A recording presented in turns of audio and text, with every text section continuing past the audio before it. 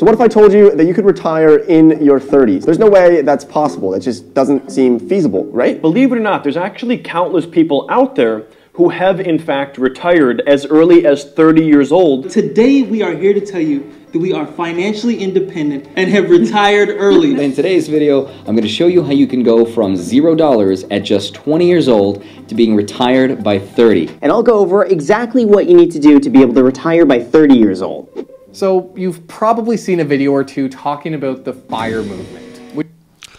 This is something that I have talked about and talked about and talked about. And here is confirmation. If you are the average American with an average salary, you cannot deploy FIRE. You simply can't do it because you don't make enough money.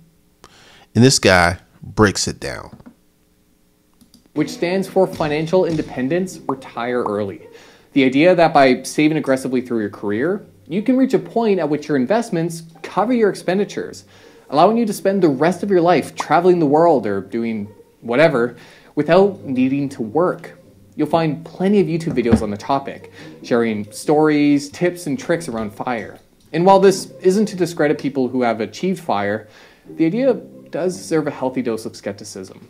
Retirement is, after all, something most of us only expect to achieve in our 60s, and even that is an impossibility for some. A Federal Reserve study from 2019 showed that only 45% of non-retirees in their 60s believed their savings were on track for retirement, with 13% having no retirement savings whatsoever. But advocates argue that by doing some simple math, following important strategies, and abiding by the famous 4% rule, or some variant, financial freedom is achievable earlier than most expect. So, is early retirement possible? Well, yeah, actually, but there's a pretty big asterisk that comes with that. FIRE is arguably achievable for the average Joe, but there are many misconceptions of what early retirement actually looks like, and likewise, many risks not often explained by FIRE promoters. That's not to say there aren't positive aspects to the strategy. Indeed, many of us could learn a thing or two from the FIRE movement. But retiring early probably won't be the 24/7 partying on private beaches you might be expecting. So before you decide to say deuces to your boss, let's go over how you can retire early, and why you might not actually want to, on today's Plain Bagel. Imagine what would happen if every person in the United States suddenly visited your website. Would it crash? Not if you built your site on Wix.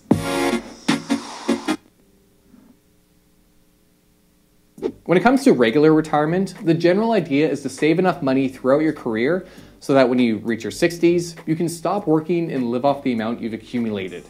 This amount is often referred to as your nest egg. And if you know your desired retirement age, your life expectancy, and how much you plan on spending on an annual basis in your retirement, you can actually estimate how much you'll need. For example, if you expect to retire at the age of 65, live until you've reached 95, and you need $50,000 a year for living expenses, then with a few assumptions, you can calculate the nest egg you need to reach by age 65. In this case, $899,000. Of course, the assumptions you use here play a critical role in the calculation, and variables like your investment returns and inflation will likely vary from what you assume. Not to mention, this approach grossly oversimplifies the taxes involved. But at the very least, this provides a rough idea of how much you've got to put aside over time if you want to continue your current lifestyle after you've left your job. Also, And another thing, this is assuming that you have no mortgage, no car payments, no credit card payments. Right now, there's a lot of people who are moving into retirement with a mortgage. 20, 30 years ago, that didn't happen. People paid off the house and then they went into retirement without a mortgage or particularly any debt. So it's very different today. A quick aside for this video, I'll be tossing out some hypothetical figures for the purpose of providing a running example, but I have no idea whether $50,000 is enough or too little for your own retirement needs. So don't use these numbers as a basis for your own retirement plan. If you really need help in terms of formulating something for your own financial situation, seek out the advice of a professional. Now, just like regular retirement, the objective of the FIRE movement is to build a nest egg that you can live off of. This means quickly paying off any and all debts that you've accumulated, saving money from each paycheck, and investing, typically in passive index funds, to fuel the growth of your wealth.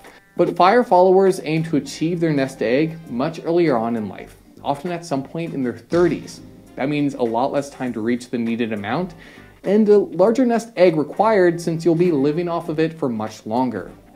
To make things even trickier, true financial independence means living off of the income from your investments and not needing to draw on your capital to fund expenditures. So whereas our prior calculation assumes that you deplete your savings by the time you reach 95, many FIRE followers look instead to follow the 4% rule.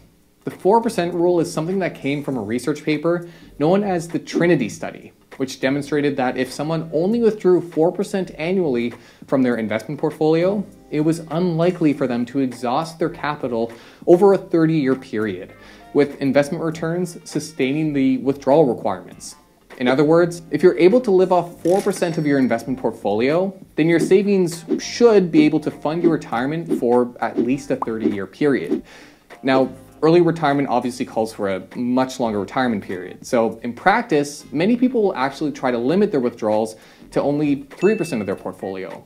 The handy thing about this approach is that it could theoretically fund your retirement forever, something that's important for someone looking to spend most of their life retired. And it's pretty simple to figure out how much you'll need to save using this rule, since you simply divide your desired retirement income by 3%. Problem is, it means you'll need a much larger nest egg to avoid drawing on your capital. For a retirement income of $50,000 a year, you'll need to save roughly $1.7 million by your mid-30s.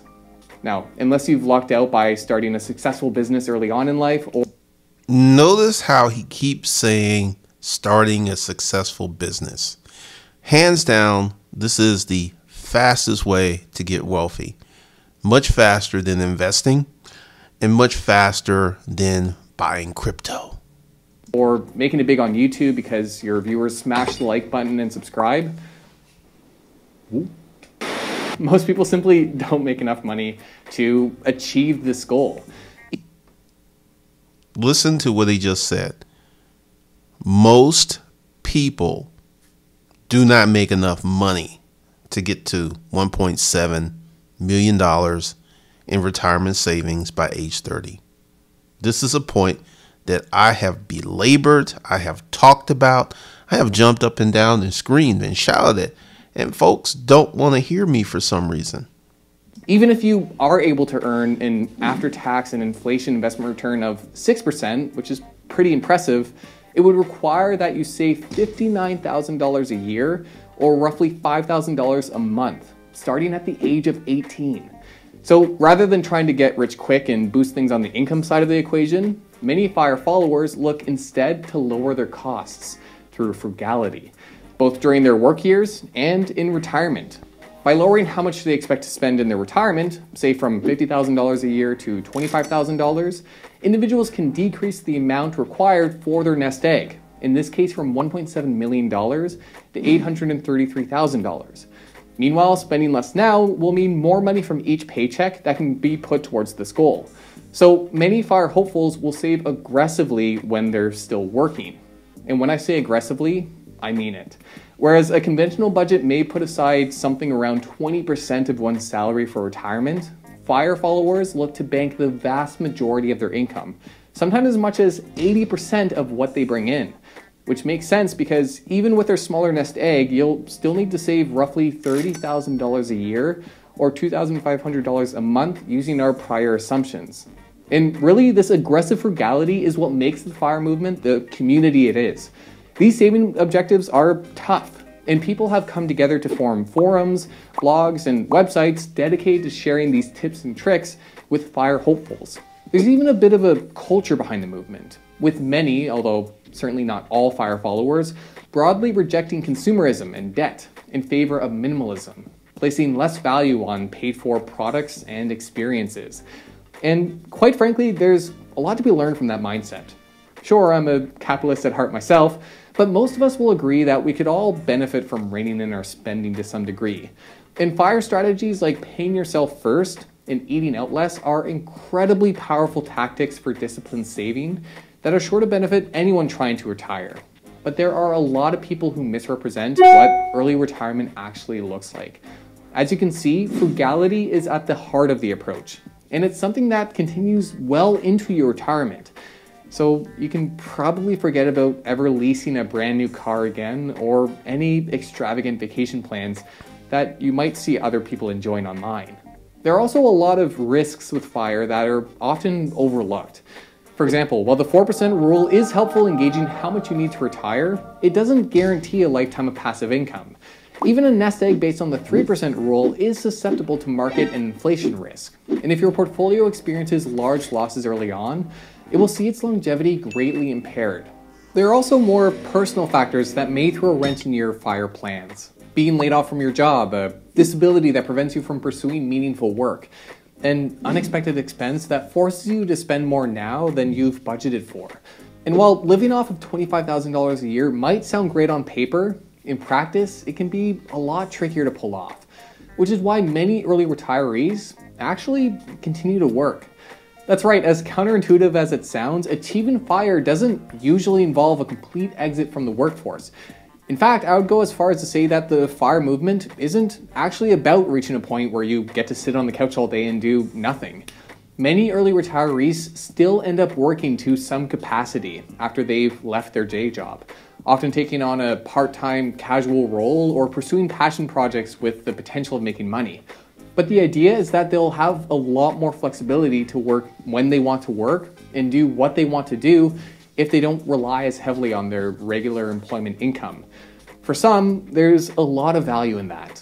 Someone who hates their day job may be willing to accept a less frivolous lifestyle if it means they can do something more casual while still paying the bills on time. But the point I'm trying to get at here is that early retirement isn't as glamorous as it's sometimes made out to be. And that's okay. None of this is to discourage FIRE hopefuls from chasing an early retirement. And if you believe that you have the capacity to reach a sufficient nest egg earlier on in life than most, awesome. But too often I'll see someone promoting FIRE as something that comes down more to mindset than your circumstance, as though it's something available to everyone. And I personally just don't believe that. Neither do I. Once again, if you're someone making $250,000 or $300,000 or $400,000 a year, it's way more meaningful and possible for you to deploy FIRE because you have the capital needed. But if you're a regular person with a regular job making $30,000 or $50,000 a year, you cannot do FIRE. It's just simply not in the math. Of course, attitude plays an important role. And there are people out there who could greatly improve their financial well-being with some adjustments to their lifestyle. I've seen that firsthand. But FIRE is not exactly accessible to everyone. Where you're born, your upbringing, and the opportunities available to you all greatly impact your chances of achieving FIRE. Again, all the power to anyone who is able to retire early and enjoy the life that they want. And there's nothing wrong with picking up a few tips from YouTubers on the topic. I'll even leave some links to the videos I referenced at the beginning. But be wary of anyone enjoying an extravagant retired life trying to convince you that you can do the same, especially if they're selling some sort of course or product to get you there. So it's up to you if you want to pursue FIRE, but keep these points in mind before you make a decision. FIRE often comes with changing one's lifestyle and spending less than you would be able to at a standard retirement age, since a later retirement means more time to save and more time to let your salary grow. There's also risks involved with relying on a pool of investments to fund your lifestyle, so you may need to return to work to cover your expenses. And of course, there's no guaranteed method for achieving FIRE. So while attitude is important, you can only do so much within your circumstances. And there's no get-rich-quick course that will change that. Whether it's worth taking on these risks and downsides comes down to your own values. I myself am lucky enough to enjoy the work I do, so I'm not passionate about leaving my job early and pursuing FIRE. But if someone can't stand their job and would easily trade off some discretionary income for less stressful work, that's their decision to make. Just ensure that you cover your bases and reassess your position regularly. Either way, frugality is something we can all agree is sure to help your retirement. So even if you don't plan on retiring early, it can be helpful to pretend like you're going to. Live like a student, as some people put it, and use the many free resources available to you to help keep track of your savings and your progress towards this goal. But if you're going to play with fire, be careful not to get burned.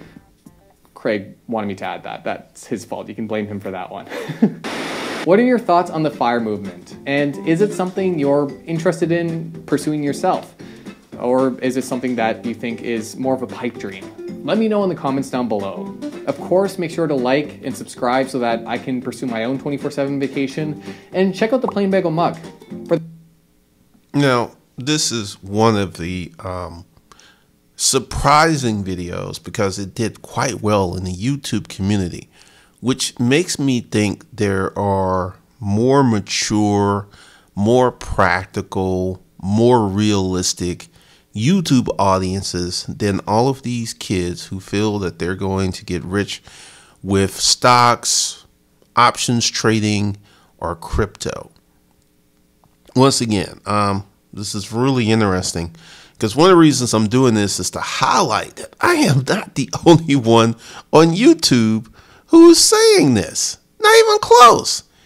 And, you know, here's someone who's saying the same exact things I have said, and he's getting tons and tons of views, which I think is great and is really awesome.